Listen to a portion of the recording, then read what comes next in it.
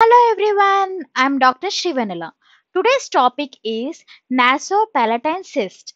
It is also called as Nasopalatine duct cyst, incisive canal cyst, median anterior maxillary cyst, and vestigial cyst. Nasopalatine cyst. It is most common epithelial and non-odontogenic cyst of maxilla. The cyst originates from epithelial remnants from the nasopalatine duct. It may occur within the nasopalatine canal or in the soft tissue at the opening of the canal where it is called a cyst of palatine papilla. Etiopathogenesis. Developmental. It is developmental in origin. It arises in the incisive canal when the embryonic epithelial remnants of the nasopalatine duct undergo proliferation and cystic transformation. Trauma in the form of direct blow to incisive canal or indirectly from mastication, particularly when ill-fitting dentures are involved. Bacterial infection, either from nasal cavity or from oral cavity, infection stimulates the epithelial remnants to proliferate. Retention phenomenon. Blocked duct of mucous glands causes an accumulation of secretion which would be responsible for the cystic expansion. Clinical features. Age and sex. It occurs in 4th and 6th decades of life and edentulous patients. Males is to female ratio is 3 is to 1. That is, it is more common in males. Onset. There is a small well-defined swelling just posterior to the palatine papilla. Pain. Sometimes it may become infected, producing pain. Burning sensation, numbness may be experienced due to pressure on the nasopalatine nerve. Salty taste. Patients complain of salty taste in mouth produced by small sinus or remnants of nasopalatine duct that permits cystic fluid to drain into the oral cavity. Fluctuant. Swelling is fluctuant and bluish if it is near the surface. Palpation. Opened by a tiny fistula on or near the palatine papilla.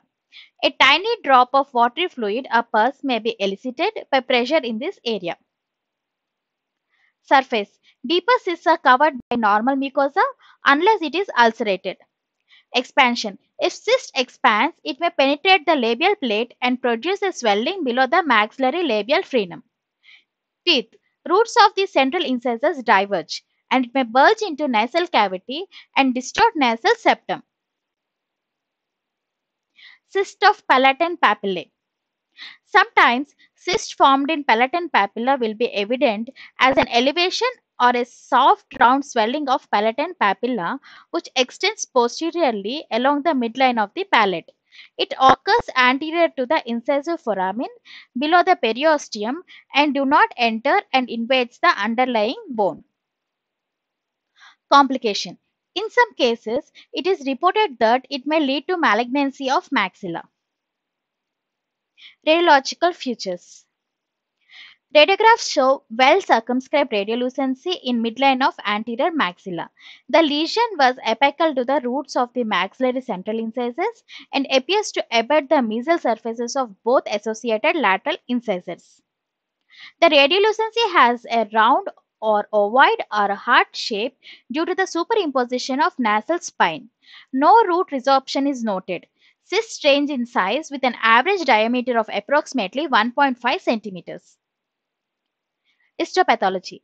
The nasopalatine duct cyst is lined by stratified squamous epithelium alone or in combination with pseudostratified columnar epithelium with or without cilia and or goblet cells.